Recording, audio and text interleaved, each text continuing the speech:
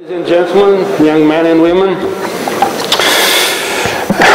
Mr. Ambassador of the United States in Portugal, Dr. Robert Sherman, Professor Dava Newman, our guest of honor, Professor Guilherme Trotti, it's a pleasure to receive you here in the main hall of Instituto Superior Técnico in Lisbon.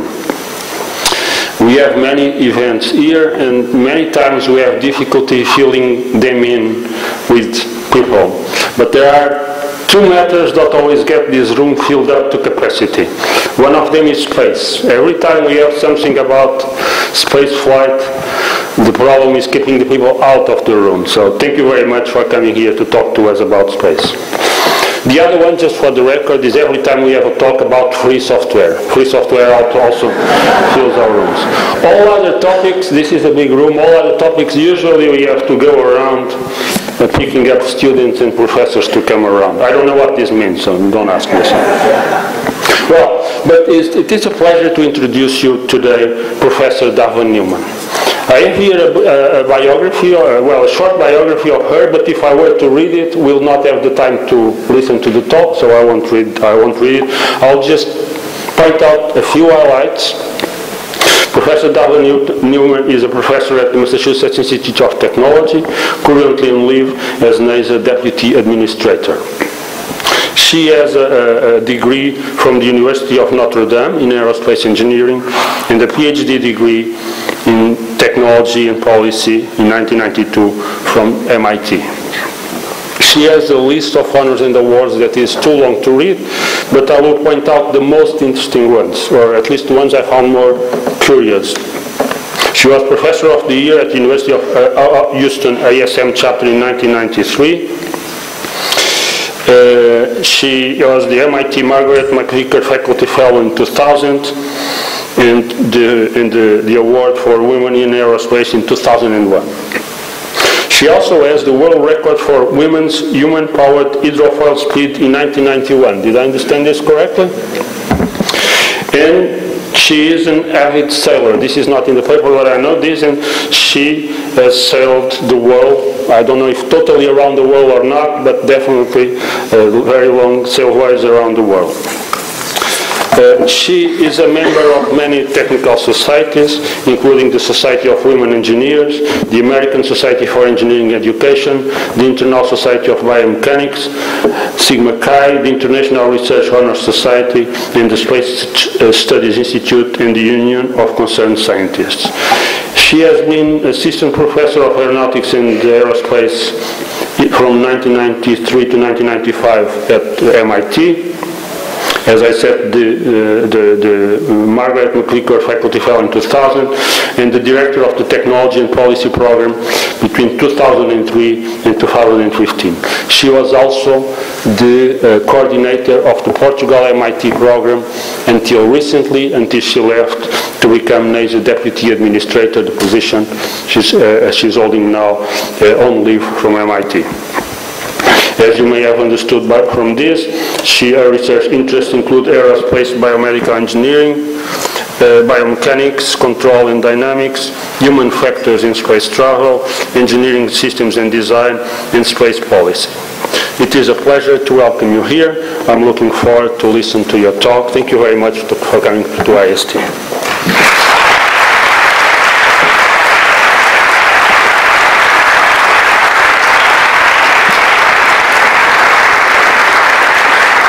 President Oliveira, thank you very much, and hello IST. It's wonderful to be here.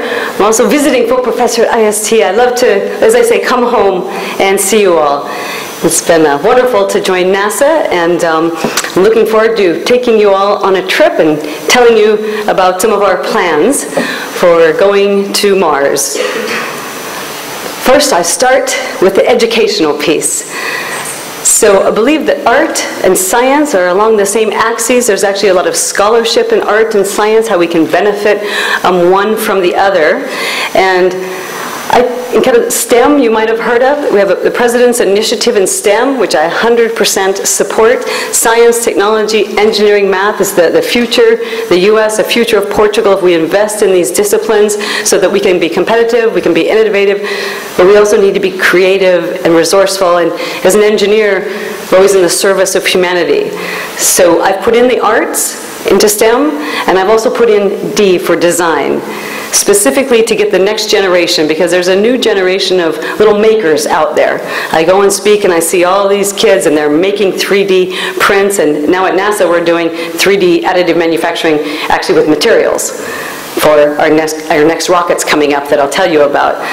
So I challenge many of you here, knowing that I have many engineers and scientists in the audience, to also think about the axis of design and engineering. I think if we looked at this picture, this is after Rich Gold, then we could actually maybe take a holistic approach, because the societal problems that we're addressing are very vast, and getting humans to Mars is kind of the next great leap. So I start with this picture in terms of the intersections of art, science, design, and engineering, and how we're all better. We can all become more excellent if we work across these disciplines. And I want to take you on a bit of a history of how art design inspired NASA in the last 50 years. This is a Robert Rauschenberg of Sky Garden. This was in the 1960s, 69, before we had actually gotten, as we were just approaching in the Apollo program, getting to the moon. So the artists are the visionaries, Norman Rockwell. So the artists are the ones who tell the stories. They tell about our technology and engineering successes, but they paint the pictures for all of humanity to see. First Steps by Mitchell Jameson. This one, a copy of it, hangs in my office at NASA.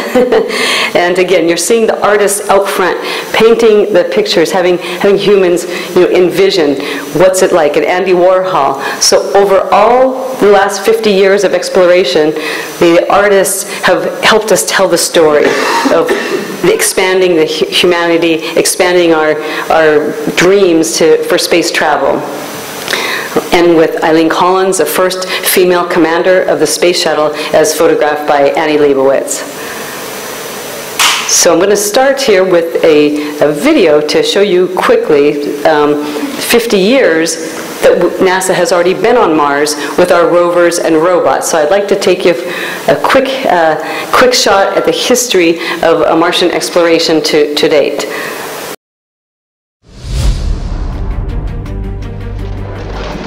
Hey, there we go. There she goes. That's Data. There is some sort of a hacker to the data, and we have now full confidence that this does indeed correspond to a photograph of Mars.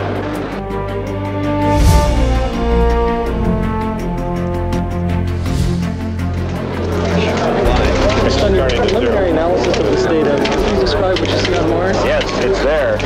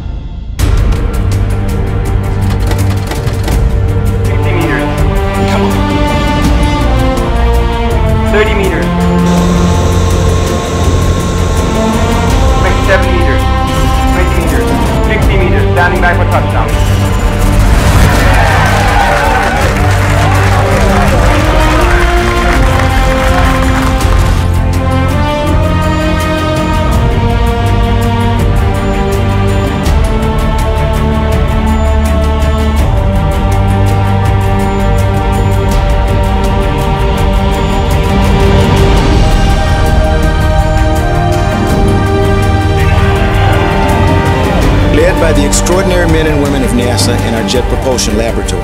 Right now, the wheels of curiosity have begun to blaze the trail for human footprints on Mars. Well, today on Mars, history was made on Earth. The successful landing of Curiosity will stand as an American point of pride far into the future. I just wanted to call and say congratulations to the entire Mars Science Laboratory team and really all of JPL. You guys should be remarkably proud.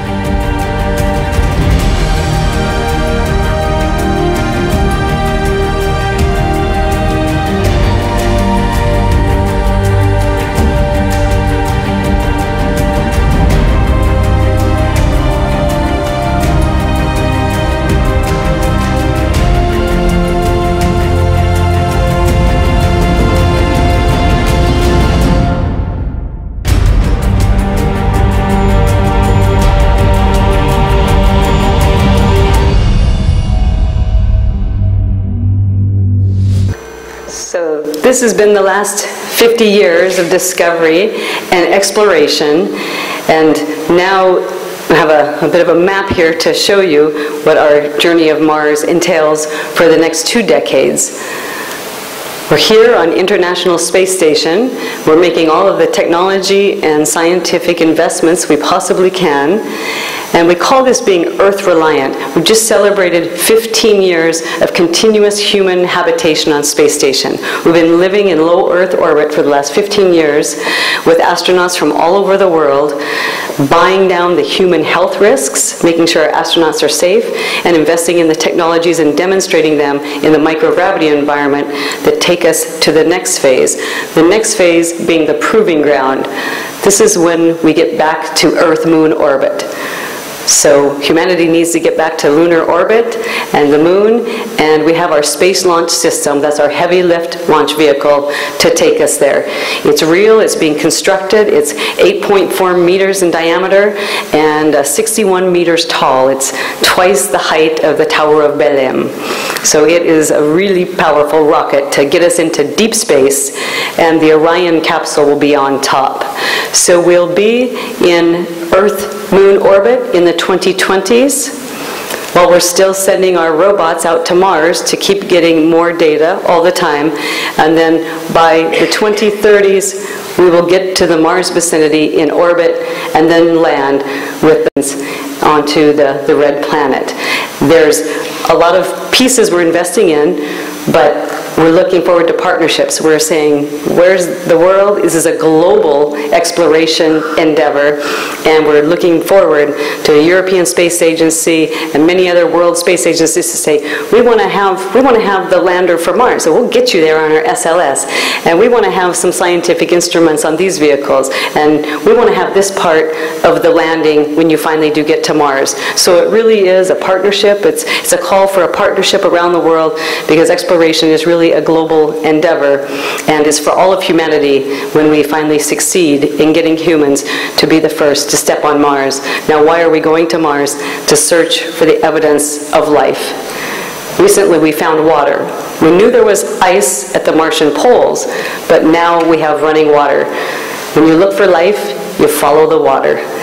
And so it's very salty. And last week you saw an image of Maven. Our Maven Mars spacecraft just helped us explain, if Mars and Earth are both 4.5 billion years old, could have Mars had life? And if Mars had life, what went so terribly wrong? Because all of our exploring really helps inform us about life here on Earth. If Mars had life, what went so terribly wrong? And we have a little bit of a hint from last week. The Maven helped explain, how did Mars lose its atmosphere? Mars has 1% of Earth's atmosphere. So we think of Mars today as a cold, dead place, but it looks like the solar winds basically helped extrapolate, take away the Martian atmosphere. So every day, every week, we're getting more information from all of our rovers and our orbiters. So we're studying Mars over the decades in preparation to send our humans there. It's in our strategic plan. You can download this Journey to Mars document from our website. I just wanted to give you the URL there. And the objective 1 is to expand human presence into the solar system on the surface of Mars and advance exploration, science, innovation, and benefits to humanity and international collaboration from the President's directive. So we're realizing President Obama, 2010 administrative executive declaration to get humans to the surface of Mars. Again, the technical, the scientific feats are to serve and to be for the benefit of humanity and to do it as a global endeavor. I wanted to show you this, not to read, but it's a really important kind of infographic I have. Here's the world, all of the world's missions in rovers trying to get to Mars. Mars is really far away. It's really hard to get to. So you can see, I just showed you in the video the NASA missions, but these are all the world missions. These are the Russian missions early in the 1960s. When you see the red X, it was a mission failure. And we started having some success. The blue were the NASA missions. We had failures as well, but then with Mariner. And then we had Voyager. So now we're flying by Mars, getting the first very low resolution images, but we're making progress with some successes and flybys. We keep trying. We try to get into orbit. Now we've orbited, but it's very hard to land. So there's a few more failures, both Russian and American. But you see the blue. We have more successes and more successes. Now all of a sudden, the Viking landers, both of them, 1 and 2, they make it in the 1970s. We still keep trying. Now other folks, Japan starts, the European Space Agency, India, everyone's using their technology. We're starting to build international collaboration and cooperation. And now we start having more success. We want everyone to succeed. And there's a great story here with a mission for the Indian Space Agency. On the first attempt for their orbiter, at a very affordable price, they got an orbiter to Mars. From NASA, we provide the navigation and the control, and most importantly, our deep space network that comes out of the US, but we have stations, of course, in Spain and Australia. So every mission that the humanity, any nation, any space nation sends to Mars, we want it to succeed, and we'll try to empower that, because again, we think it's for everyone, and we want to facilitate that. Next exciting missions for Europe are the ExoMars missions coming up now in 16 and 18. So really is kind of global, world cooperation to get to Mars with rovers, orbiters, and then eventually the first humans. Knowing this was an engineering crowd, I know this is busy. I'm not going to explain this chart, but I think I have some aerospace engineers. I wanted to show you a bit of the orbits and what our plan entails. Again, we're in low Earth orbit. We'll have the Space Launch System, and then we'll be orbiting the moon. We'll be practicing. We'll be learning things, going back to the moon. And other nations might want to have the lander that actually goes down to the moon. For NASA, we can't afford that. Keeping our goal, the horizon goal is Mars, then we want to learn everything we can, and we're glad to give folks a ride into Earth-Moon orbit, and we hope someone else will lead and maybe have a lander that goes to the moon. So we will keep demonstrating the technologies. Here's the trades we have. When we get to cislunar, we have different trades that we need to understand. Habitat, life support systems. When you're close to the moon, you're days to weeks away from Earth. Guy and I, as mentioned, sailed around the world, and when you're going out for a daily cruise, you're hours to come back to shore. When you circumnavigate the Earth in a sailboat, you get in the middle of the Pacific, as we did, and we lost our steering and hydraulics. You're days to weeks away from survival. So that's kind of this Earth-Moon orbit. When we get to Mars, you have to be completely Earth independent. Completely Earth independent. So we need much better autonomous systems. Our technical systems we want to have really proven in the proving ground to enable those first Mars missions. So that's how we get there. We might also go into orbit. We might visit the moons of Mars, and then finally with a lander. But right now we're looking at all these different trades and doing the engineering analysis so that we can buy down the risks and then get there and succeed. We've learned a lot from the past 50 years at Mars, so I put this up. What are we looking to do in the immediate future with our robotic precursors, our robots that are going to be there and the landers that are going to be on Mars in the 2020s? All of the pictures here show you what we still have to learn about. I'll point out advanced entry, descent, and landing. We can do that with rovers. That's about one metric ton. but a human mission might be 20 metric tons, 40 metric tons. So it's at least, you know, and it goes as a logarithmic scale. So this is very hard. We haven't ever demonstrated it for the type of technologies that we need to. In situ resource development, that's living off the land. When we get to Mars, you can't bring everything with you. All explorers in history who have been successful, they put out their caches. It's like if you're camping, you put your food ahead. We need our fuel stations ahead of us. The fuel station has to already be on Mars so that we know we can get our astronauts home. And what can we do? It's instead of the MakerBot, on Mars we need the MakerBot, but you have to make the MakerBot. So we're getting to Mars to go to the basalts, but you have to make the maker, and then the maker can help you do your spare parts and things like this. So it's quite exciting when you're an engineer. It's challenging, but these are all the things that we're thinking about, we're investing in. We need to learn, again, much more about these different technologies and investments. So that's what we do in the 2020s with continuous rovers and landers. And again, it's not to have you read this, it's just to show you that we've learned many things in orbit with when we capture and we do entry, descent, and landing, and then what do we do on the surface. But I just put this up here to say there's much, much more to learn. On the bottom, we still have to learn more about the orbital environment. For instance, this is in situ resource. Is it feasible? Can we live off the land to some extent? How about high-powered solar electric propulsion?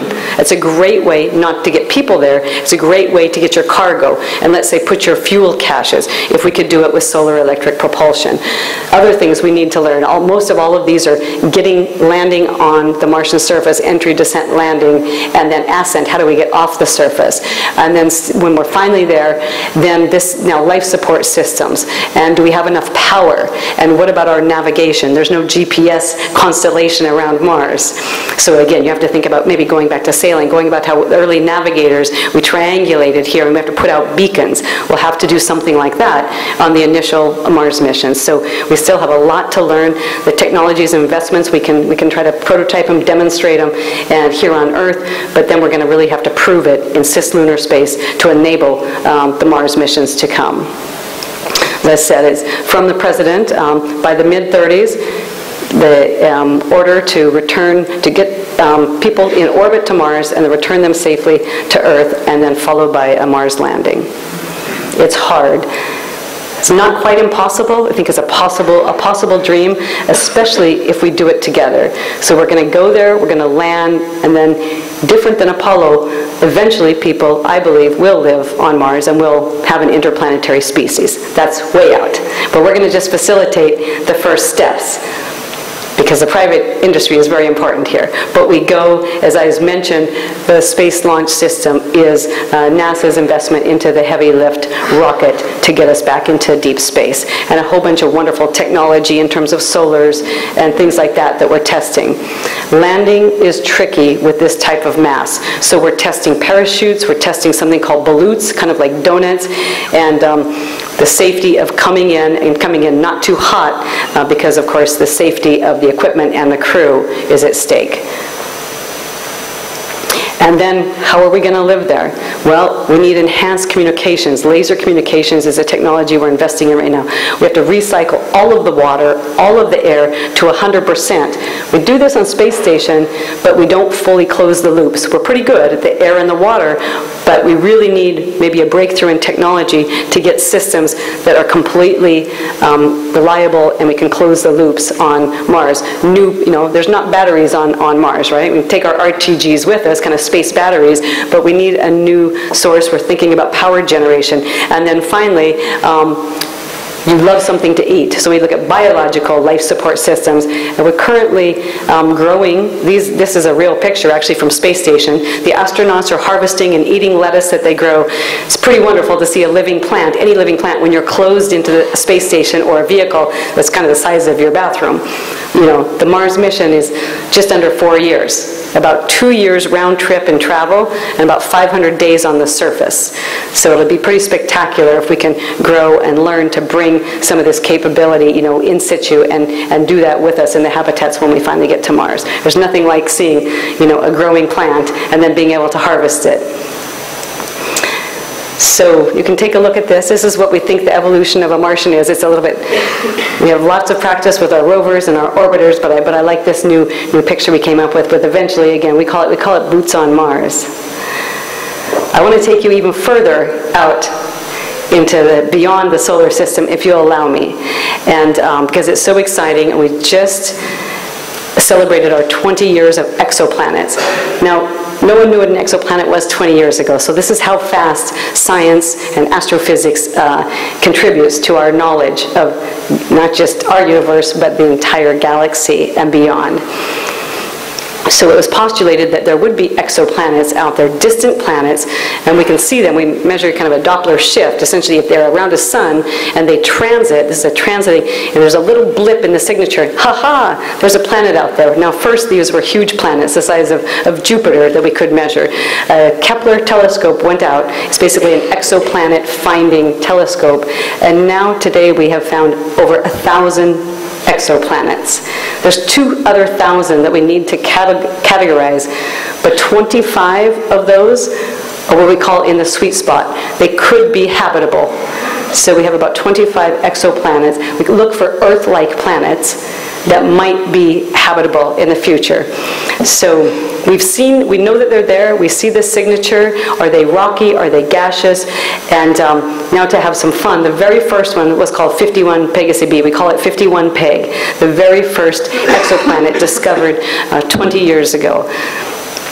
But we don't know what it looks like. We just have the scientific evidence that it passed by in its retrograde orbit, and we see it. So some artists said, here NASA, and they work at JPL, why don't we help you envision? Why don't we help you tell the story? This story is so good, we want to help you tell it, because it doesn't work when you tell the public, well, we know there's exoplanets out there, we can't show you what it looks like, we just have a little blip on our computer chart that we know what it looks like. So here's the artists, actually the designers had some fun. The second exoplanet is a super Earth. It's called, you see the number up there, HD, and this would have 8 times the gravity of Earth. So we call it a super Earth. It's really probably much closer to the size of Jupiter. So they had fun trying to pick this. Kepler 16b is, it's a planet, maybe you've seen this in science fiction. It's kind of where science fiction becomes science fact. Kepler 16b actually has 2 stars. So in our sun, we have 1. But this is a system that actually, Kepler b, it orbits around 2 stars. 2 suns it has. So you get a double shadow. Kepler 18.6f says it's always redder. So here we know the light signature coming back. So rather than our beautiful blue sky and sunset and our green plants, if photosynthesis would ever happen on something like a Kepler, plants might look red. It might look like it has a lot of iron, because photosynthesis would have to evolve on this planet completely different. It would be much more to the red wavelengths than the blues. And then a very interesting new exoplanet, PSO, you can see J318.5-22. They don't have very simple names. The wonderful thing about this exoplanet is it does not orbit a star. It does not have a sun. It doesn't orbit a sun. Now we're finding planets that are orbiting planets, but that they have no sun. They're probably very dark and cold. So now I want to bring you back in to the International Space Station, just to share with you what the astronauts are doing. 6 astronauts in space on International Space Station, 400 kilometers up, going in orbit every 90 minutes, so they get to see a sunset and a sunrise every 90 minutes. So pretty spectacular views from International Space Station, and of course, looking down on Earth. So here's an astronaut taking a kind of a beautiful photo of himself in a suit, in an extravehicular activity suit. And here's another image of the aurora borealis, the northern lights and the southern lights. There's no artificial colors here. This is really what the northern and the southern lights look from space station. So you look down on Earth and you see, a magnificent planet. You see, we like to call it spaceship Earth, that we're all inhabiting, very, very precious. The atmosphere that we live in, this is what keeps us alive, that little strip. If I took Earth and shrunk it down to a basketball size, we're going to shrink it to a soccer ball size here. So if I have a soccer ball and shrink Earth, our atmosphere that keeps us all alive, our life support system, the reason that we don't need spacesuits here on Earth, to my shrunken Earth, would be 3 human hairs. Take Earth, shrink it to this size, our entire life support system would be the diameter of 3 human hairs. That's how precious our life support system is, you know, in this beautiful blue pale dot, this spaceship Earth that we live on. So we have here's even a better picture of the atmosphere. They're keeping us alive and well, and the lights from space are spectacular. Also, looking at the weather, we have 3 Earth observation instruments now looking at weather, hurricanes, clouds, monitoring climate change, looking at pollution, because the view from orbit is quite spectacular. So we look out into the heavens, but we also look down to our home planet to make a lot of Earth science and data measurements. This is actually an enhanced from Don Pettit. It is an image from station, and then he changed his exposures. He has a whole book of these. Now science kind of becomes art. So we kind of have Earth as art because it's such a beautiful planet. We come up with these beautiful. This was just taken by astronaut Scott Kelly. It reminded me of a Rothko painting and abstract. He just took this from space station. Scott Kelly is on his 1-year mission with Mikhail Koryenko, his colleague. So an American and a Russian up there for 1 year together. There's 6 crew total, and they're on their 8th month. And Scott Kelly has an identical twin, Mark Kelly, former astronaut here on Earth, back home in the US, and we're running the first genomics, the genetic experiment between the 2 identical twins, one in space for over a year, the other one a former astronaut on shuttle missions, and we can really look for the first time at the genetics. It's really incredible science. I know it's only an N of 2, but this will help us in the future, because in the future we really do look for personalized medicine and making sure that we can protect and keep the astronauts as healthy as possible on this, you know, outrageous next mission and jump to the red planet and get folks to Mars. And then I actually want to end my comments to show you this image. It's my new screensaver, and what this is, it's not Photoshop. This is Earth again, spaceship Earth, the blue planet, and that is moon transiting. That's the moon transiting the Earth. And how come we can take this is jump on our website, please. We have the Discover mission, and it's in L1. If you know your orbital mechanics and the Lagrangian point, it's a wonderful place to go. So we have our satellite in L1 at the Lagrangian point, and every month then you'll see moon transverse Earth. So it gives us images every day, and it's called the EPIC camera, EPIC, and there's a download and there's an app, and you can have EPIC on your iPhone, and every day in real time you get the information that we have from the EPIC camera. And so once a month you'll be able to see the moon transiting across Earth. If you want to come, you know, take a look from space down to Earth, this is my favorite one. And so I enjoyed speaking with you all. It's my pleasure to be here in such a packed room, and I think if we have time, I'd be happy to answer some questions.